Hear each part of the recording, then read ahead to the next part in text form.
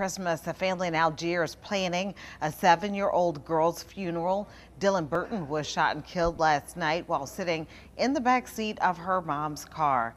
And police still need your help finding her killer, as neighbors are angry and they're worried for their own lives. WDSU's Harrison Golden live in Algiers. You spoke with one of the relatives. Harrison.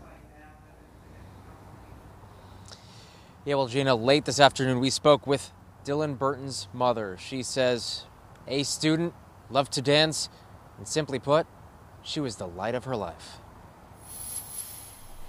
We need to find something to do to stop it. It's really safe. At around 8 p.m. Sunday night, folks near General de Gaulle in Algiers thought they heard fireworks. Not until police arrived did they realize they were gunshots that hit 7-year-old Dylan Burton from her mother's back seat. An innocent victim, the 7-year-old, what did the 7-year-old could have possibly have done to be a victim of such a heinous crime as this? So. She didn't do him nothing. She just began her life. Neighbors we spoke with didn't want their faces or names on camera. They fear retaliation in a city that saw multiple homicides over Christmas weekend. It's sad.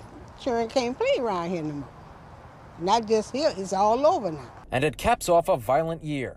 The Metropolitan Crime Commission's latest tally out Monday counts 217 homicides in the city so far in 2021.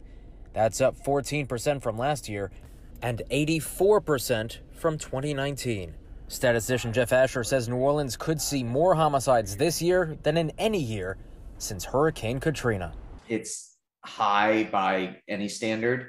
It's much higher than it was a few years ago. And while Asher hopes counting the city's homicides will underscore how severe the violence is, the goal is a better city. He admits numbers pale in comparison to lives he calls immeasurable. Each murder is a life lost, is a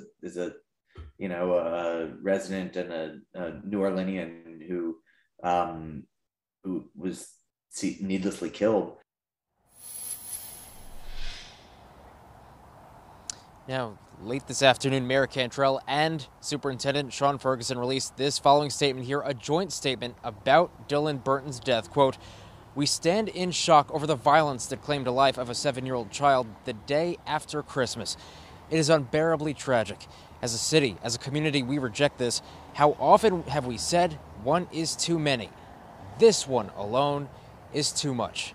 This child deserved better of us." Meanwhile, the family of 7-year-old Dylan Burton tells me they are planning a balloon release in her honor in the coming days. But if you have any information on this or any of the other homicides from over this weekend, call the Crime Stoppers tip line. That number, 504-822-1111. One more time for you, 504-822-1111. For now, we are live in Algiers. Harrison Golden, WDSU News.